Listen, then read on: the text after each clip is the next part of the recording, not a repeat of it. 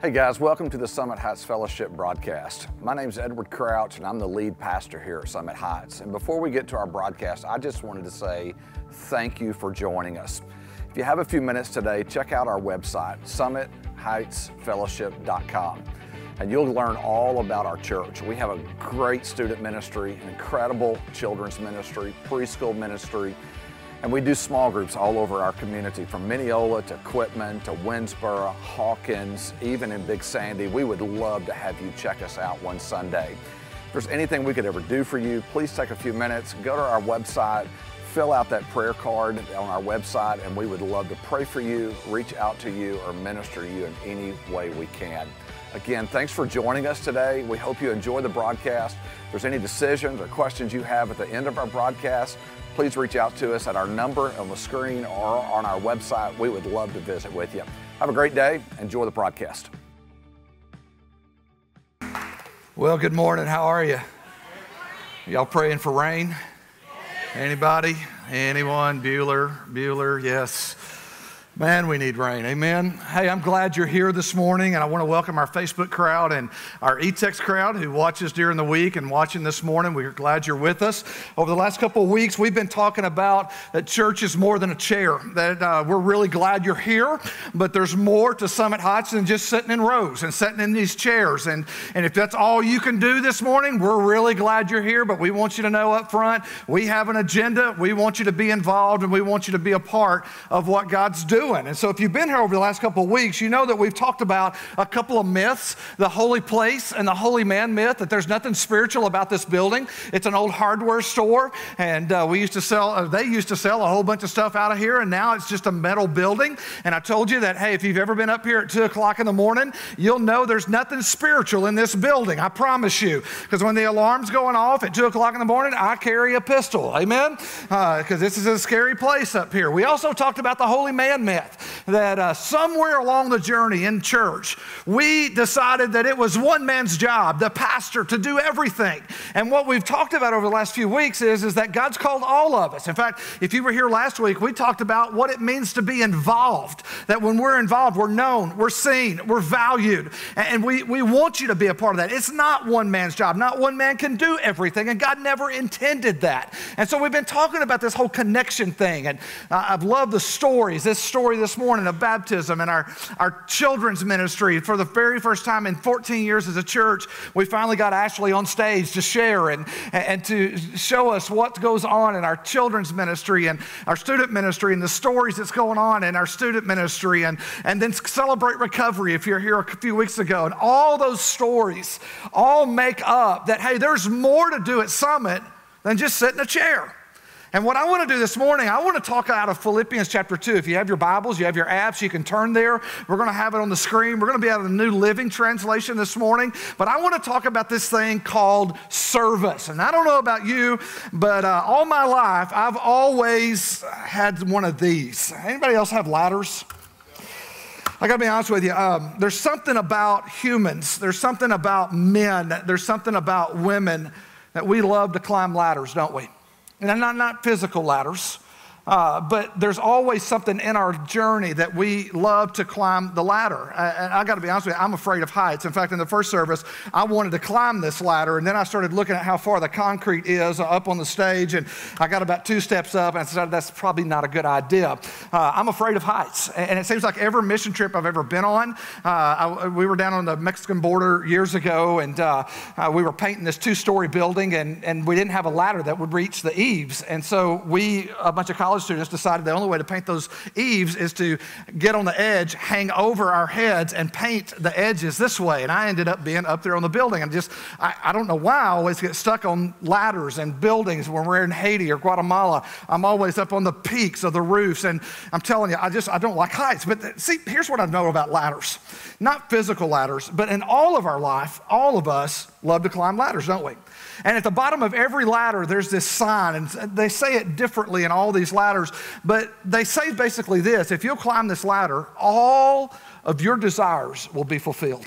jobs, relationships. It doesn't matter. In fact, you remember that first apartment, that first one-room apartment you had, and maybe you got a roommate, and then you met him or you met her, and you scrounged up enough money to get that one-bedroom apartment or that single-wide trailer. Danielle and I, that was our first house together, is that little 16 by 70-foot-long single-wide trailer. Some of our greatest memories are right there. And then we moved over here, and we bought a 2-bedroom, 2-bath house and started having kids and kept having kids. Still don't really know how that happened.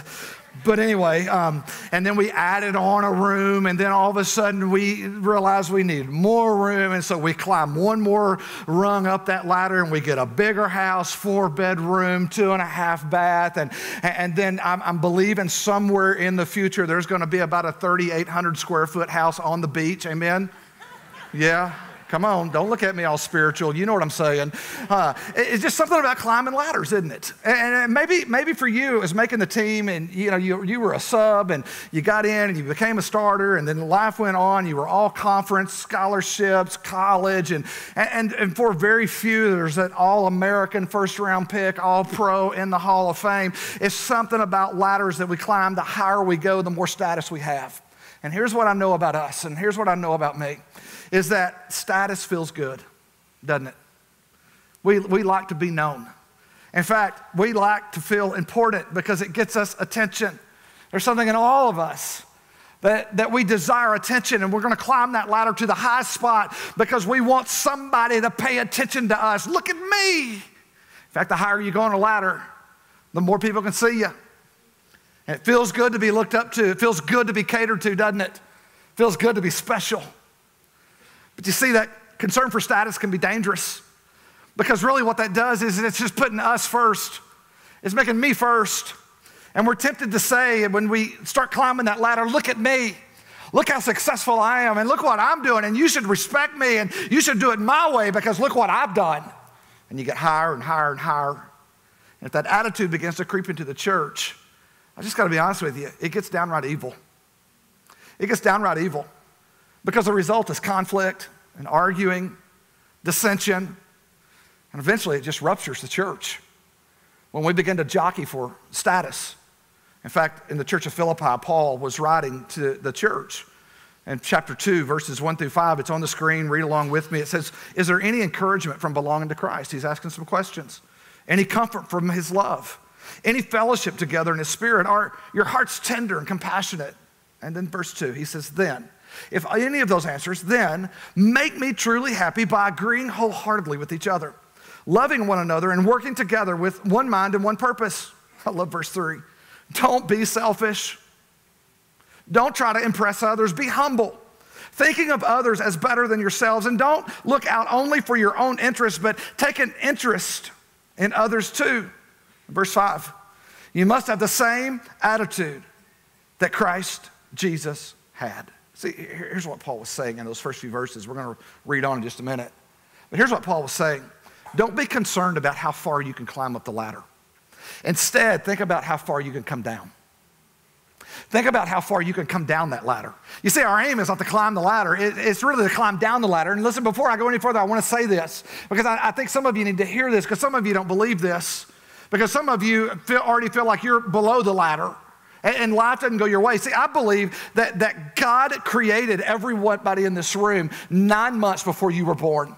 That at conception, God created you. And let me tell you what God did at conception is God created you with unique gifts and talents so that when you were born, that you could begin to live to your potential. And so everybody in this room, you were given gifts and talents.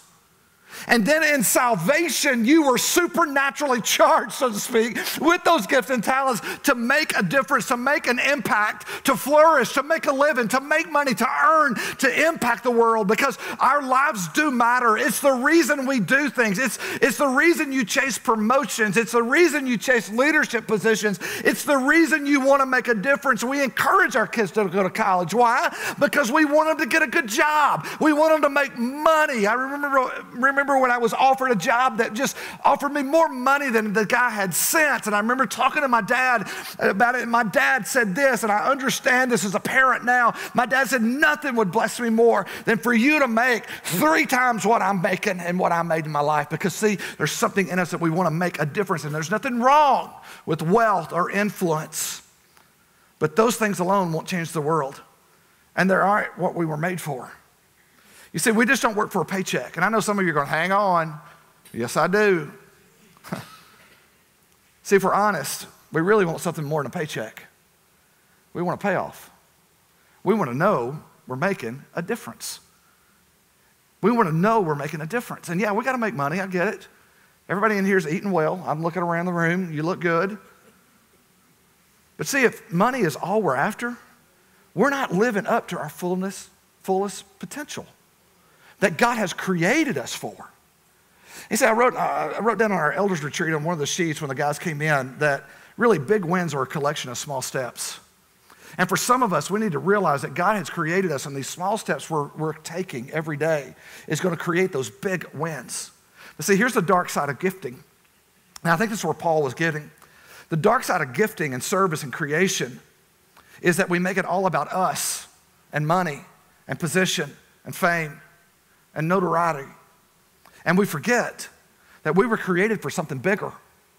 That we were created to worship God, to magnify God, that everything that we do and all of our gifts and all of our potential and all of our money and all the things that we have, everything that God has given us to create all that is to be focused on one thing, and that is to magnify or worship God. Ultimately, it's not about me. It's not about you. In fact, the church is not here to meet your wants and even your needs. I love what Rick Warren said in that wildly popular book, The Purpose-Driven Life, where his first point, the whole chapter, it's not about you. The body of Christ exists to live out Christ's mission. That God has called us to that bigger thing. And he's made us with unique talents and personalities and skill sets. But see, Paul knew there was a dark side to that. And I think that's why he said in verse 4, said, don't look out for your own interest, but take an interest in others too. That each one of us should not only care about ourselves, but there should be something in us as Christ followers, as people who call ourselves Christians, that we should be looking for the interests of others. And then he gives us an example in verse 5. Look at it. He says, you must have the same attitude. Attitude. I'm going to let that rest for a minute.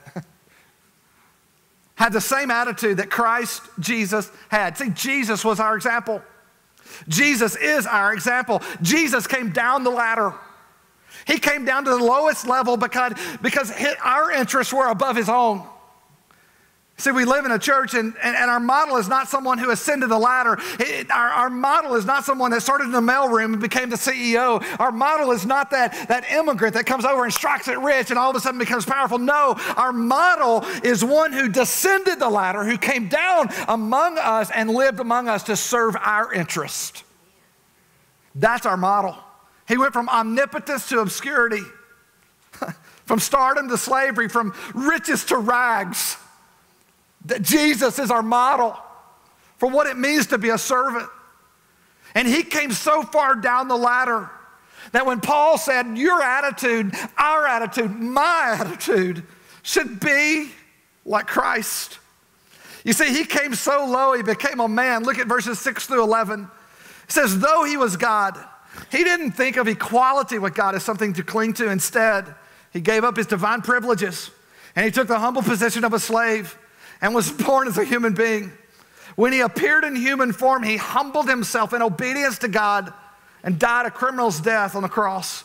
Therefore, God elevated him to the highest place and the highest honor and gave him the name above all other names, that at the name of Jesus, every knee should bow in heaven and on earth and under the earth, and every tongue declare that Jesus Christ is Lord, to the glory of God the Father. Listen, Jesus started at the top. He was equal with God. Think about that. He sat on the throne in heaven with the Father. In his very nature, he was God. The angels worshiped him and bowed down to him. In essence, his being was one with the Father. He was just like God. He was the one who spread the galaxies as we sat on our back porch at night with our kids and we look at all the stars and realize that God waved those all into existence. That at the snap of his fingers and the spoken word that he created man, and he created man and mankind so that he could spend time with them and walk with them and love them and be in relationship with them. But then those people sinned, and sin brought sorrow and brokenness between man and God.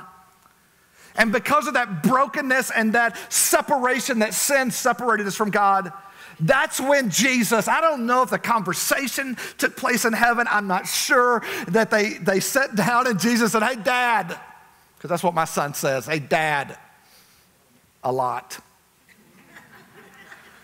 But I'm sure there was some conversation there where Jesus and the Father realized, that his equality with God was not something to use for his own advantage. Because see, that's what I would do.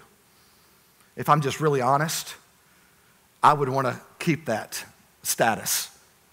And Jesus knew that his equality with God was something to be used for our interest, not his own. That the very nature of God is not to be a getter, but a giver. That God gives. And to be equal with God means to be the one who goes. And so Jesus came. And the only way for God to deal with sin was to send Christ to live among us as a human, to pay the penalty for those sins. Only God could do that, for only God could live among us and not sin himself, amen?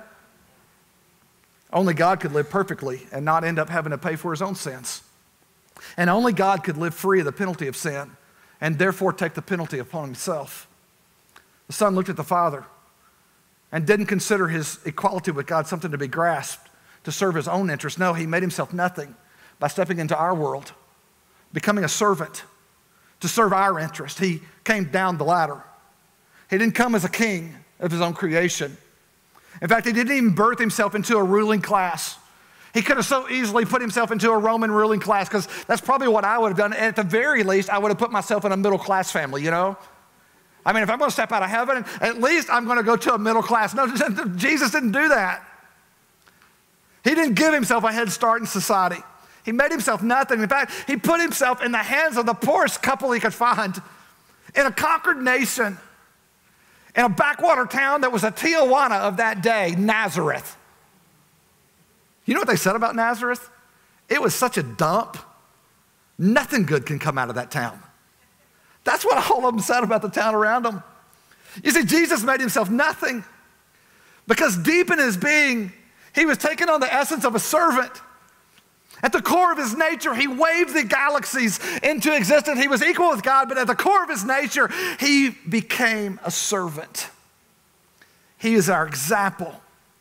He took on humanity completely. He got hungry. I sometimes wonder, the first time Jesus' stomach growled, what his mama thought. The first time he got tired, that he actually got splinters because his dad was a carpenter. I mean, I know what I would have done if I was equal to God. If I got a splinter come out. That'd be a fun trick, wouldn't it? He understood weakness. He knew the pain of betrayal. And when all of them thought they were above doing the servant's work, Jesus did something incredible. In fact, that story where all the disciples were gathered in the house, when they all thought they were going to be served, Jesus did something incredible. He took a towel and he wrapped it around, and he went to each of those men and he washed their feet. He made himself nothing because he came to serve. But there was another step Jesus took. In fact, Jesus took one step further. How far would he go? Well, we know the rest of the story, right? You know, the thought for me is, why didn't he retain a little bit, right? Because he was entitled to everything, because that's the way I think, right? I'm thinking, hey, if I'm going to serve something, I'm going to keep something for me, right? Come on, y'all don't look at me all religious, all right? You know what I'm talking about. You see, Jesus humbled himself even further, and he let himself be killed. He let himself be crucified. Why? For us. For us. If his service was going to matter, it would have to go that far, because death was the only thing that would remove sin's curse from us. The sacrifice that Jesus came.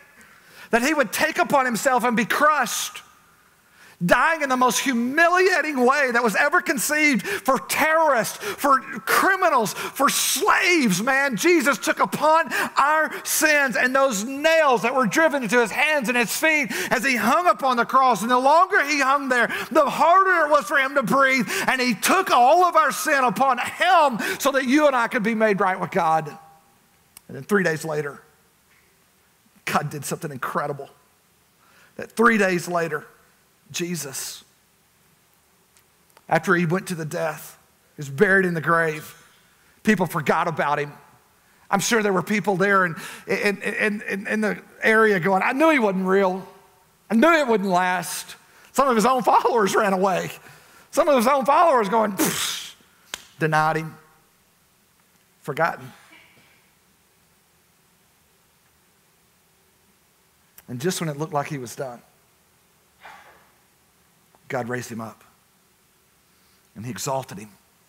Look at 9 through 11. It says, therefore, God elevated him to the place of the highest honor and gave him the name above all other names. Gave him his name.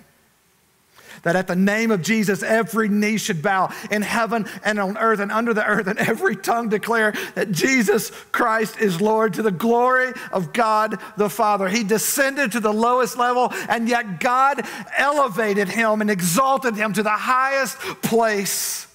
Gave him the name above all names, Yahweh. That those of us who call on the name of Jesus will be saved. And he stands in his glory today. And one of these days, every knee will bow, every tongue will confess. Even if you don't on this side. I mean, I realize some of you are here this morning and you don't believe. And by the way, I'm really glad that you're here, because this is a safe place for you to come and be loved on by people and investigate the claims of Christ. But listen to me, one of these days, it's coming, that every knee will bow and every tongue will confess that Jesus Christ is Lord. And if we'll share in his humility, I believe that we will also share in his glory. If we go down the ladder, go against everything our culture teaches us. Our culture teaches us to climb the ladder. And yet Jesus' example is that we go down the ladder and we become servants, that God will exalt us. In verses 3 through 5, he says, do nothing out of selfish ambition or vain conceit, but in humility consider others better than yourselves. Come down a rung. Each one of you should not only look to your own interest, but also to the interest of others. Come on down. And by the way, your attitude, come on down another rung. Come join me down here. Your attitude should be the same as Christ. You see, our example is the servant, the Christ Jesus. In Christ, we have all the promises. You see, last week I talked about that there's Jesus the Christ and Jesus the Lord. And very honestly, we love Jesus the Christ, because in Christ we are fully loved and fully forgiven. He'll never leave us. He'll never forsake us. He's going to bless us. He's going to always be there. And we love that part, don't we? It's fun to preach on that. But the problem is, he's also the Lord. You see, in the Christ, it's what we get, and we love to get, don't we? The problem is, in the Lord, we give. And by the way, that's in every relationship. Do you know that? Every relationship, there's a give and take. And if all you are is a taker, then you're a narcissistic person. Can I just be that blunt? And by the way, in our relationship with God, if it's all about him giving, then you're a narcissistic follower of Jesus. You see, there's two sides of that, and we don't like talking about this side, do we? It's more fun to talk over here because it makes us feel good. But the problem is, in every relationship, there's an obedience involved. In Christ, we have all the promises. We get something. In the Lord, we get to give something. That we get to be a part of what God's called us to be. And the way we start with that is in service. In fact, let's go on and read the next 7 verses in Philippians 2, 12 through 17. And here's what I want to do, okay? I want you to read this out loud. And we're going to read this together. And I want you to look at the words that we're fixing to highlight in this passage. So let's read it together in Philippians 2, and it's going to be audience participation. You ready? Here we go. Verse 12, dear friends, you always followed.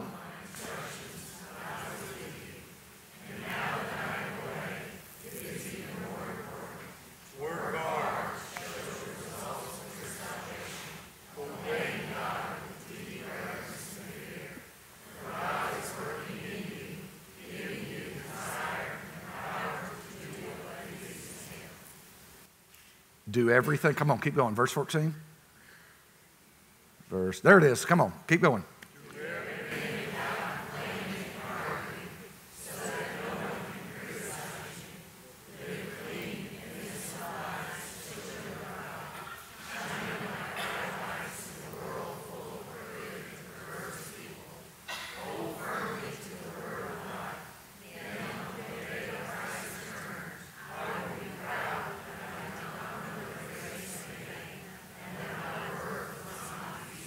Verse 17.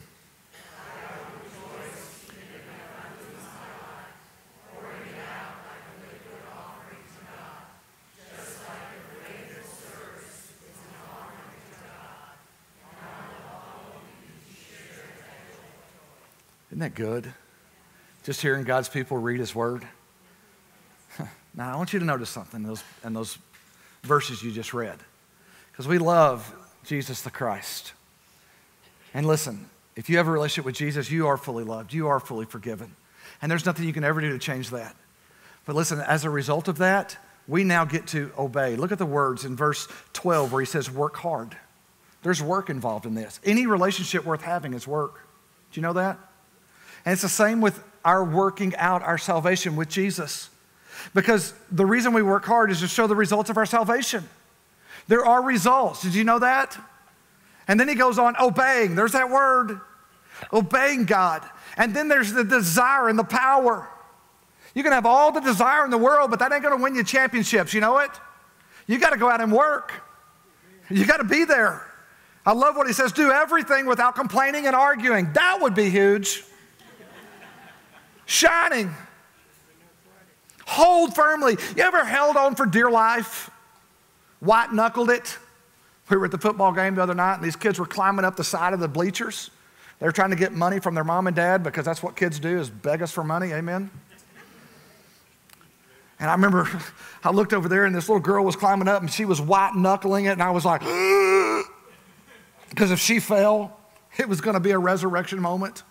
Jesus would have to resurrect her. Paul's talking about hold firmly. And Paul, I love this statement where he says, I will be proud. Do you know we can be proud of what God's doing?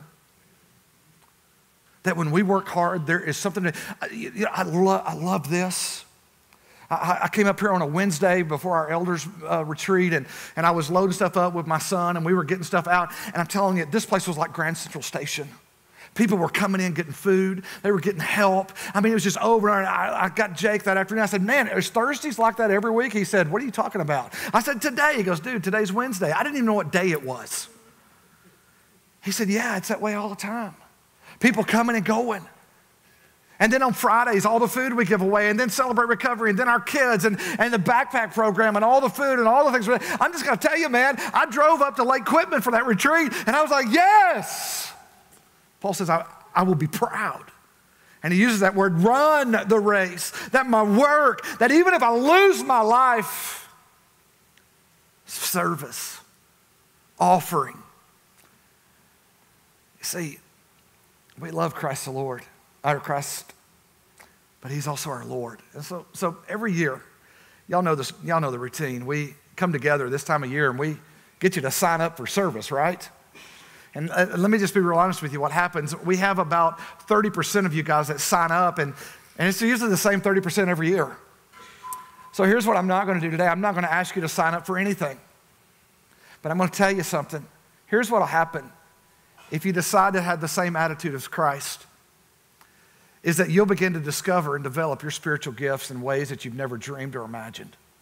Because there's something about serving together, serving on a team, that you begin to discover things about you that God has made you, that God has made you to fit together with the other pieces of the body. Remember we were talking about being involved last week, that all parts of the body fit together? You'll begin to discover those things.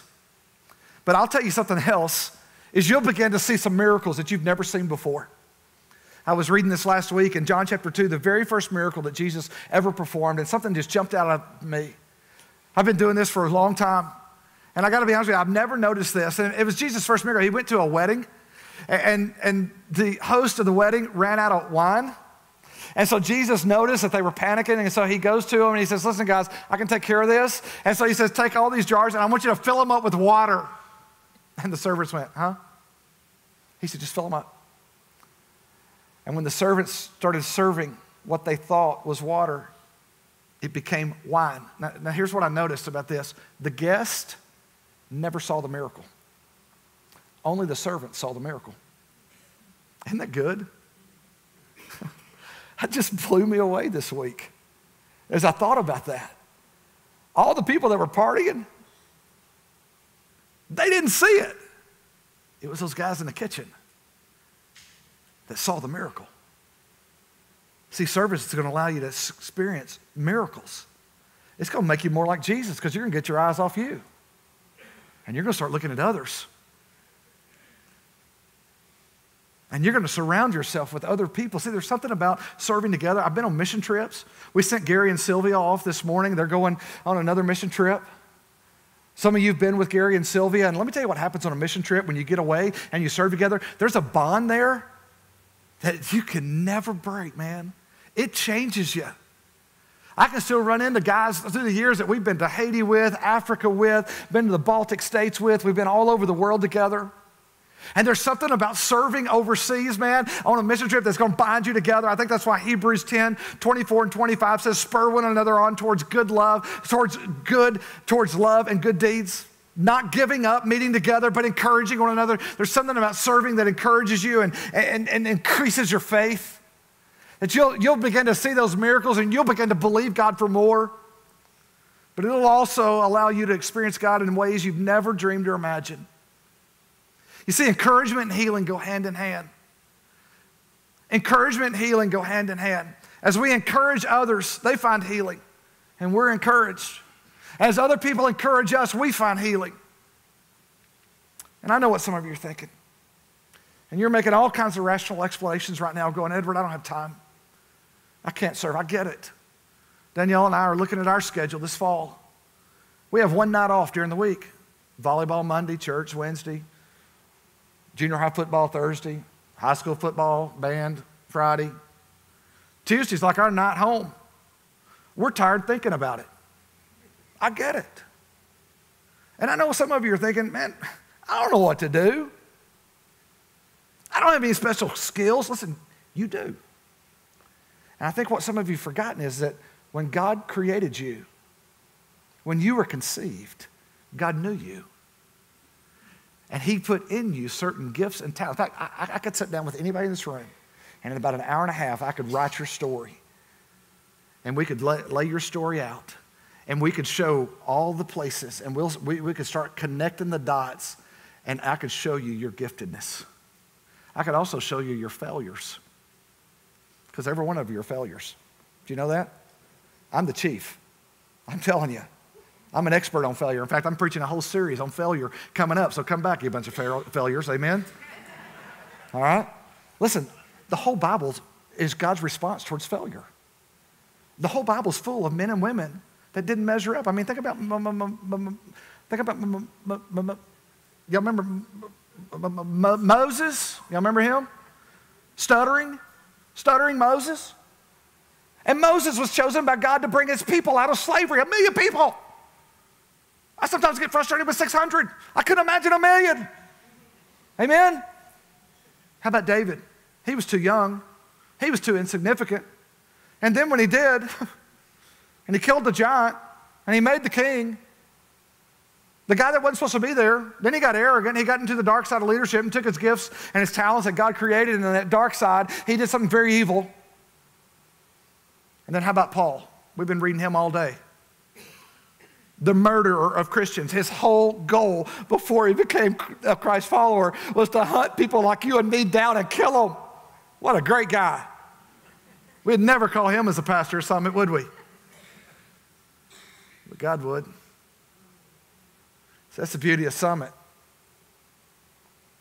For some of you, you're going, man, I don't have time. I don't know what to do. I don't know what. See, we do 2 services here. I don't know if the 11 o'clock people know this. We have one at 9 o'clock too. Just some of you are like, really? Wow. The beauty of Summit Heights is you can serve one service and go to the other. And there's a lot of you that do. And there's some of you that haven't discovered your giftedness, and you haven't discovered the camaraderie And so I'm going to ask you something in closing. What's your attitude when it comes to serving? Think about that. Well, Edward, I'm just too good for that.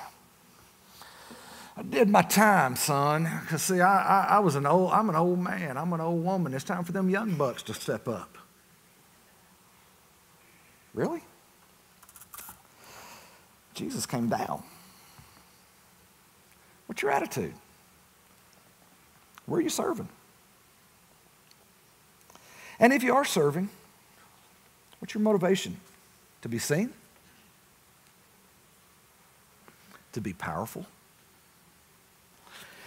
And I know I told you I wasn't going to ask you, but I am. Will you serve? Will you? It's more than a chair. And by the way, if that's all you can do, keep doing that. But for some of you, you've been sitting a long time. And it's time. Even if you don't go here and you go to another church, go back home and get involved. And have the same attitude as Christ. And serve. Find you a place. Now I'm telling you, you can be involved in so many ways at Summit. From small groups to ministries to maturing to missions. By the way, every one of you are on mission. Do you know that? The moment you leave here today, you're on mission. Don't forget that. So, will you? Will you? I hope you will. Father, I love you. Thank you for today. Thank you for your word. God, thank you that you do love us, that you died for us. And God, because of your death and your resurrection on the cross, out of the grave, God, we have life. And God, I know there's probably some folks sitting in here this morning that don't know you. They've never confessed their sin. They've never confessed you as Lord. God, I pray you'd give them courage today that would be the step they take to surrender their life to you and be obedient in baptism. God, I know there's some folks here that they've done that, but God, very honestly, somewhere along the way they got burned. Somewhere along the way they started climbing a ladder and think they're important.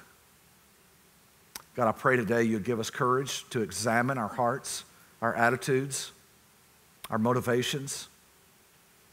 For some of us, that's going to mean some confession, working through some repentance. For others of us, Lord, it's going to mean courage to take that step and begin to experience those miracles and that faith and those gifts that you've created us to make an impact in this world, to magnify you, to worship you. So God, I love you, and I thank you for Jesus. I thank you for this holiday weekend. Protect us, Lord, as we hang out as families, and Lord, I love you. We ask it all in that beautiful name, Jesus, and everybody said, amen. I love you. Have a great week. Hey guys, welcome back. We hope you enjoyed the broadcast today, and if there's any decision you felt like God is leading you to make today, we would encourage you to make that decision and to go online. There's a prayer tab on our website that you can go to. We'd love to pray for you. We would also love for you, if you accepted Christ today, to send us a text. We have a number at the bottom of the screen that you can text us the word accept if you accepted Christ, or if you would like to know more about baptism, just shoot us a text with the word baptize to that number on the screen, and we'll get to you, I promise you. Hey, have a great day, and listen, if you're looking for a great church and you don't have a church home, come visit us one Sunday. We have 2 services, 1 9, 1 at 11. We'd love to see you. Have a great week.